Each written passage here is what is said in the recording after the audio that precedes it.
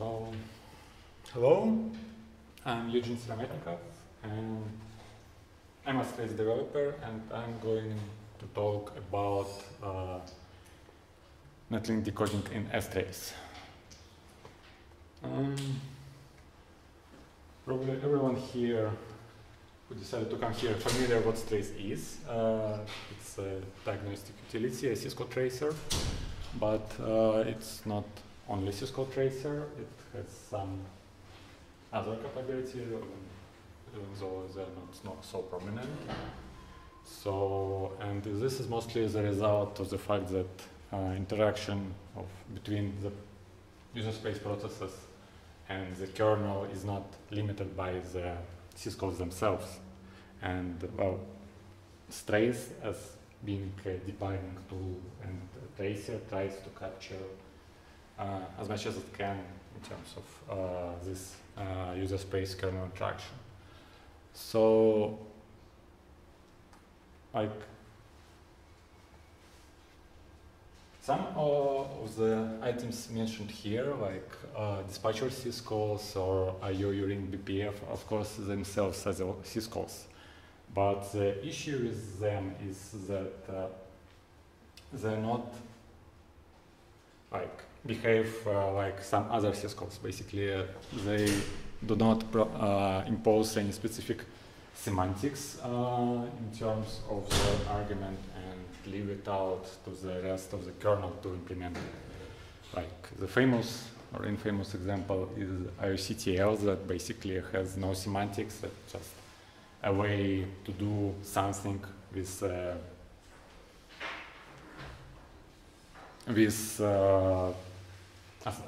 something associated with descriptor. But there are also like dispatcher syscalls that are pretty much a kitchen sink. For example, FCNTL, it's mostly used for controlling flags associated with file descriptor, but also it controls logs and seals associated with file descriptors, and some kinds of logs are not entirely associated with file descriptor, but the underlying file. The same goes for PRCTL, which is abbreviation for process control, and so on and so on. So,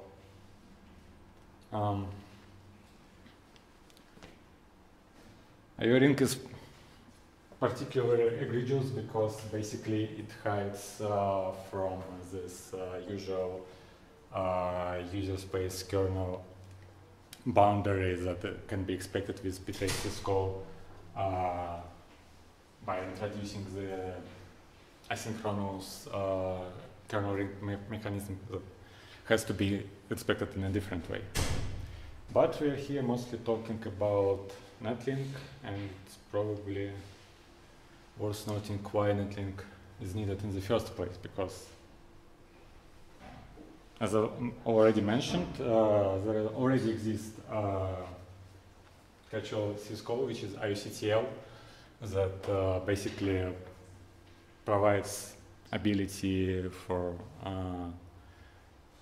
kernel developers, for kernel to provide any kind of service that is associated with a particular file descriptor. And by the virtue of issuing these file descriptors, for example, using special syscalls like perf, signalfd, what else? The memfd and so on, and you can basically produce these file descriptors on the go and don't confined by those devices that are available via the DevConf, via/dev.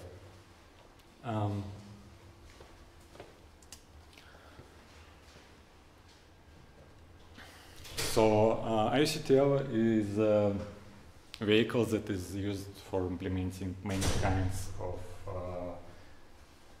kernel interfaces, like most of them, of course, device-bound, like various kinds of devices, like NTD, video for Linux, GPIO, NBD, RTC, and so on.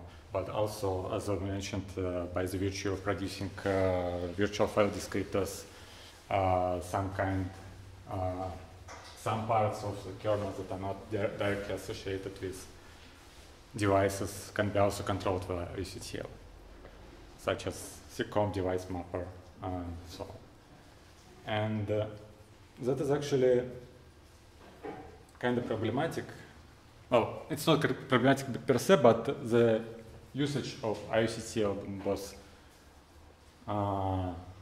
from both the user space side and in terms of kernel implementation involves dealing with lots of different kinds of problems that people most often are not aware of. For example, if you implement some IUCTL, you probably want to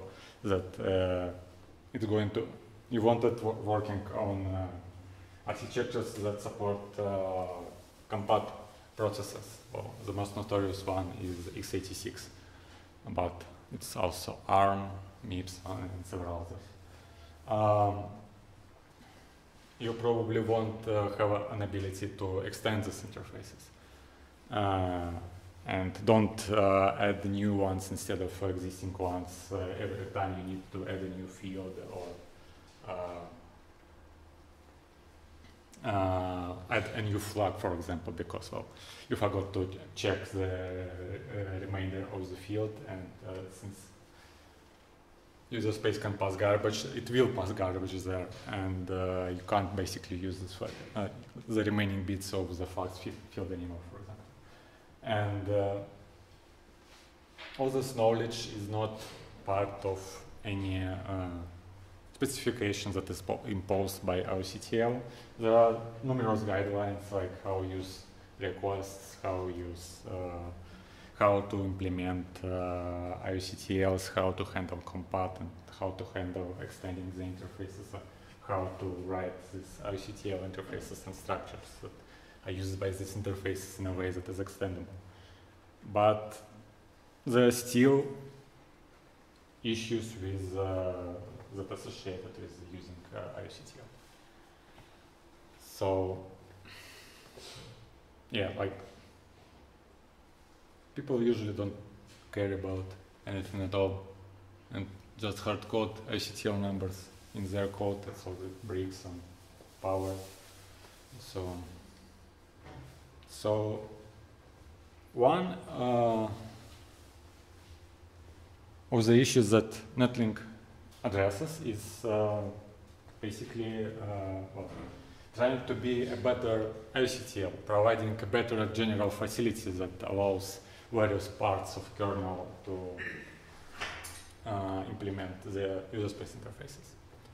By the way, how many here do know what netlink is? Okay, so I don't need to explain what netlink is. Great. Netlink does a lot of heavy lifting by imposing a specific protocol and structure, basically mandating that every part of the message has its type and has its length. So, and also the kernel part of netlink has certain facilities in place for parsing and verifying netlink messages passed by the user space. So even though it is a lot of boilerplate code, it is still it's still much better than IUCTL. So many interfaces, as existing one as well as the new one, decided to switch to netlink, and basically there is a certain shift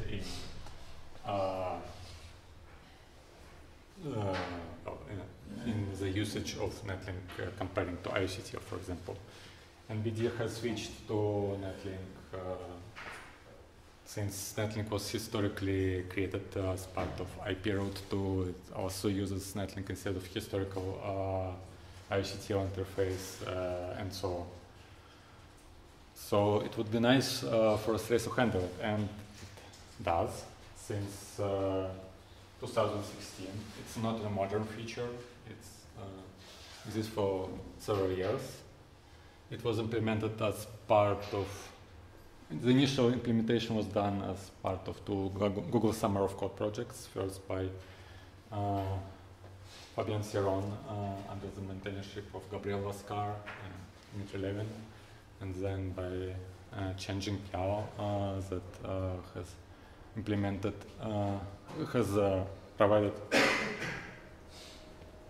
has created a lot of implementation for handling netlink row protocol and the netlink SE Linux and several other protocols.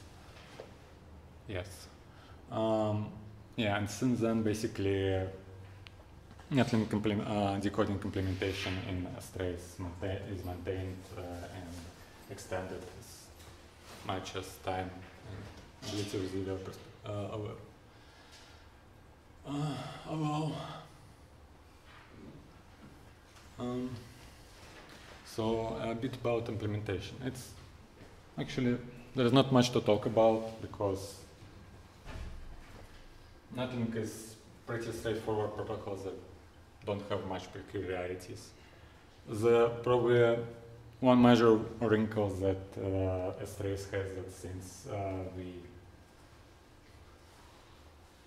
have a different way of handling memory because we don't have the netlink messages in local memory, but rather retrieve them from the tracing memory. We have pretty elaborate error handling in this case, and instead of handling the full netlink message at once, we retrieve it piecewise and handle possible errors that may occur during this retrieval and handling piecewise.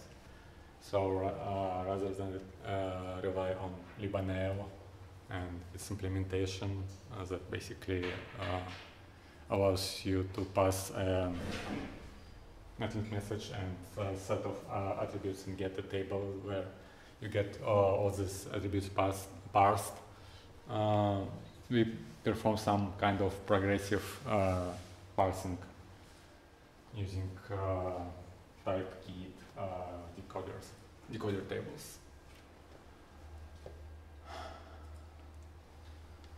So with regards to the testing, it is mostly done the same way as the testing of most of other parts of strace decoding capabilities, which is we synthesize some payloads we want to check parsing for and perform specific syscalls on netlink socket. Basically, we write to the kernel this synthesized payload and check whether the way the message argument has been parsed is the expected way. So here's an example of this kind of parsing. As mentioned in this slide, we have just a set of various markers that aid this kind of testing because like various implementators of netlink interfaces uses various types and use this attribute types in various ways and devise different hierarchies of attributes, and as a result we have quite extensive set of parsers. And this is one of the simpler ones that basically checks whether attribute payload that is interpreted as an object is parsed properly by the virtue of trying to supply a shorter message, a message that bounds unreadable memory. So we here have on the second line basically unreadable memory, which is denoted by its address, and yeah, some successful parsing in the end. Here is an example of using of a strace output when it traces SS, shows sockets binary that is part of IP route to program suite. And here you can see that even though I tried to turn it down a bit, it's still quite elaborate because, well, yeah, netlink messages are quite elaborate. Some of them have quite extensive headers. So for the referential purposes, the associated message is illustrated on the right. But you can see here that we try to handle various kinds of attributes and various kinds of data passed, like internet addresses, big endian, well, yeah, big endian network order data, and this kind of stuff. The interface is not decoded because it's 0, but I don't know why it's 0, but yeah. Probably because the request didn't have enough flags. Basically, the same thing you expect from other parts of strace in terms of decoding capabilities. So let's turn for more interesting part, which is, well, when netlink decoding is not so boring. It's not so boring when kernel breaks something. For example, one of SOCDIAG protocols, SOCDIAG protocol implementations, namely SMC protocol, decided after a successful implementation of IPv6 support of the protocol, being able to be tunneled on top of IPv6, decided to supply the address family it's tunneled upon as part of the inetdiag header, which is used by a strace to discern which protocol the inetdiag message associated with, and basically it made it impossible for a strace to decode this protocol correctly anymore, at least for 3 kernel versions. The funny thing is, it's mostly went unnoticed initially because the main user of this netlink protocol, which is SS, show sockets, it doesn't implement dumping of sockets for all protocol families at once. So it doesn't need to discern between messages belonging to different address families, but rather it performs dumping for each address family separately. It just ignores this family field.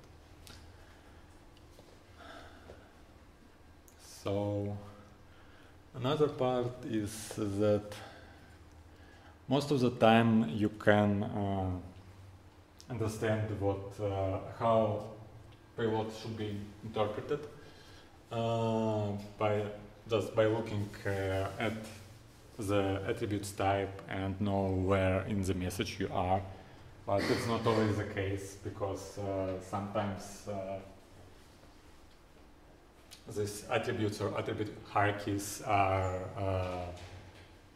protocol specific or address family specific, and one way some parts of kernel implemented is to provide an additional kind or address family specification specific attribute that tells what kind of address family it is, which works nice when you just parse all the netlink message at once, but doesn't go well with progressive parsing. So as a result, we have to perform some context tracking and pass this information between the decoders. Luckily, all the parts of the kernel that provide this information about type of about the protocol or address families that the attribute hierarchy associated with first provide this information about protocol, and then the rest that is protocol specific. So far it works well, but who knows how some kernel implementer decides to use it, because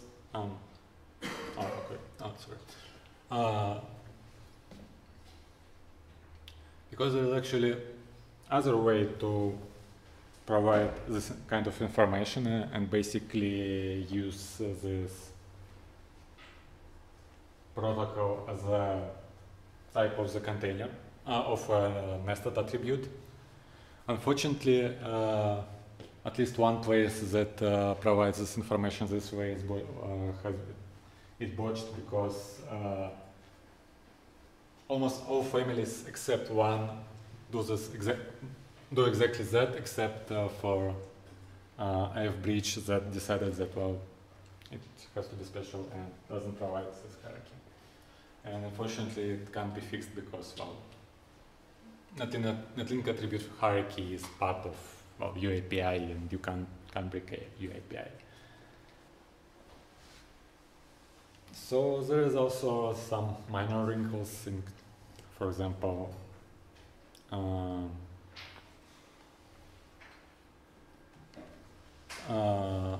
as I mentioned, since netlink is a better IOCTL is supposed to allow netlink interface implementers avoid all the issues associated, or most of the issues associated with IOCTL. Unfortunately, all this goes to wane once someone decides to pass structures as payload of netlink attributes, which brings back all the issues associated with extending attributes, maintaining compatibility, handling variances between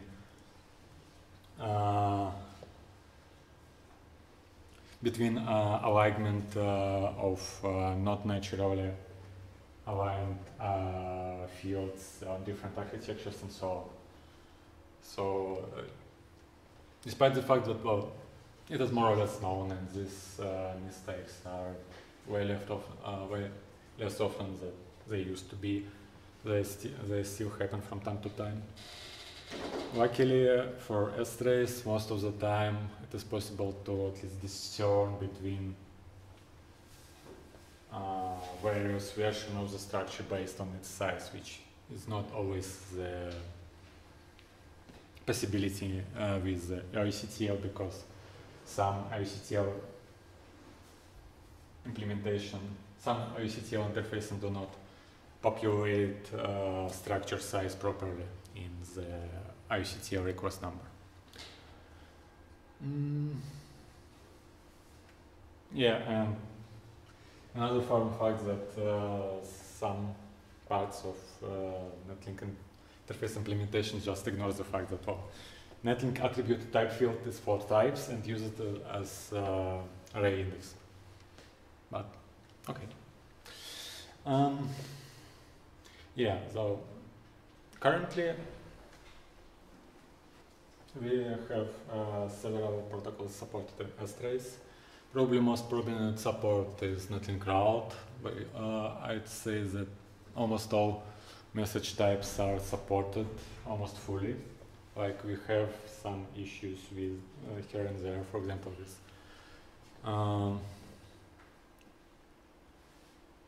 some protocol-specific attribute hierarchies, but yeah, mostly associated with tunnels, yes. And SOCDIAC is not actually fully supported because there's like one attribute that is not properly decoded that is associated with protocol-specific socket information.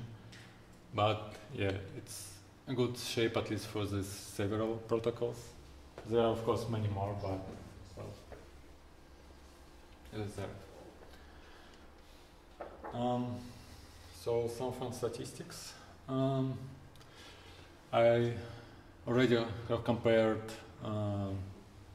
netlink and IOCTL several times, and it's pretty much comparable in terms of decoding implementation. Like IOCTL decoders by far like most extensive set of decoders present in strace. Like they account for more than 10% of all strace's code. And basic netlink decoding support actually is quite close to it. So as I mentioned, like we have quite extensive netlink road support, and one of most prominent parts of netlink road is netlink road link protocol, set of messages, and yeah, it's basically the third largest file or second largest file in strace code base, right behind the main strace file itself and the file with utility functions.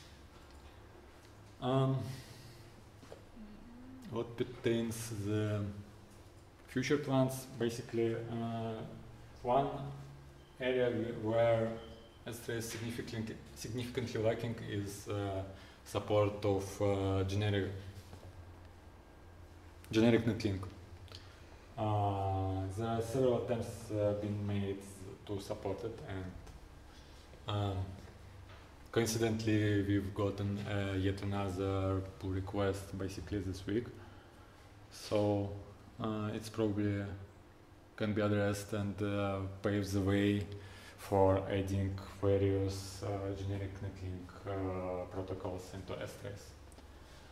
Another big area which is probably quite important is lack of proper netlink net filter decoding, because while we support the IP part of IP route, we don't support much the TC and net filter type, net filter part.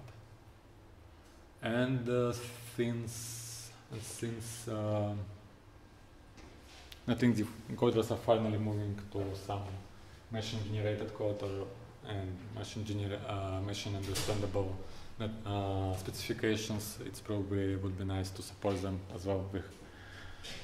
Similarly to the way we support generation of IOCTL decoders based on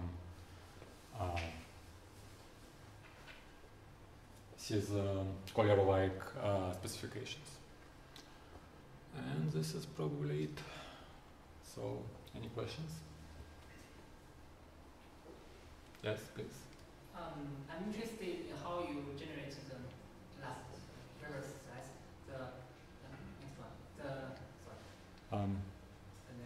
You said the one else game. What's that? So it's a recent, well, relatively a recent, like probably 2 years. YNL is a netlink scheme based, netlink schemes for various netlink protocols that are written in YAML.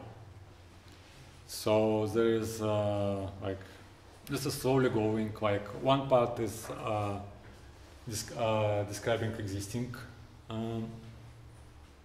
netlink protocols. For example, there is a lot of effort in fully describing ETH2, and another part for generating the parcels and handlers for this netlink in the kernel.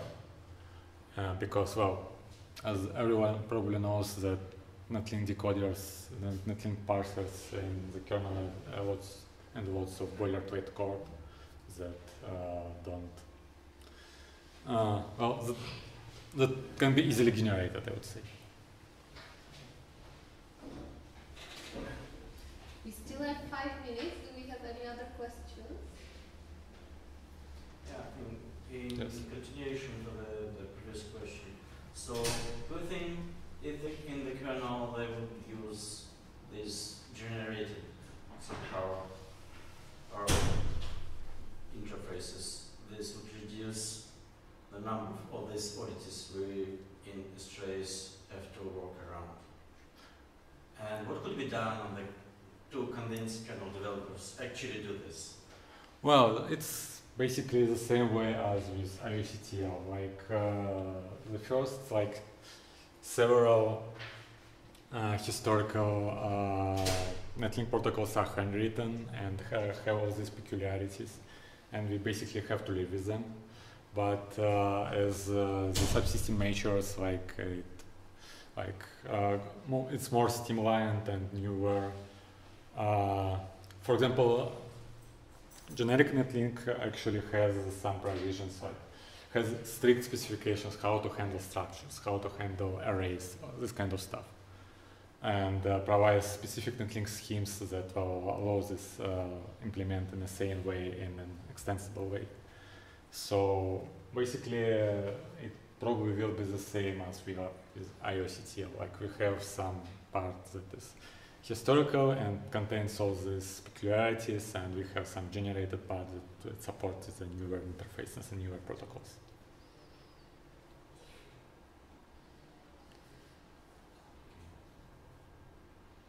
Okay. Yes. With regards to the output, it doesn't. There are a few examples in the slides, and I must admit like for example, this one. I must admit it doesn't look that much comprehensible. Yes. What could be done about it? Almost all strace output is currently tokenized. There are like several remaining bits, but there can be definitely done specific push, at least to coverize that. And the next step is probably to provide additional information in terms of how, the next step is probably for decoders to provide additional information for output generators that can be used for producing more structured output. We actually have a pull request for that, but it again went nowhere. Yeah, probably third or fourth time. But yeah, I mean, it's gradually getting in better shape because like when it was first time attempted in 2015, it was basically a rewrite of each decoder in a structured way, and it was, well, unsustainable. Like right now, the latest iteration basically is pretty close to what can be done in a way that actually upstreamable. At least, well, the tokenization and colorization can be done. Like we can already almost everywhere. Like there is some weird parts, for example, device mapper decoding S390 specific syscalls, ptrace commons that are not very well tokenized, but otherwise it's pretty much can be interpreted as streaming tokens at least.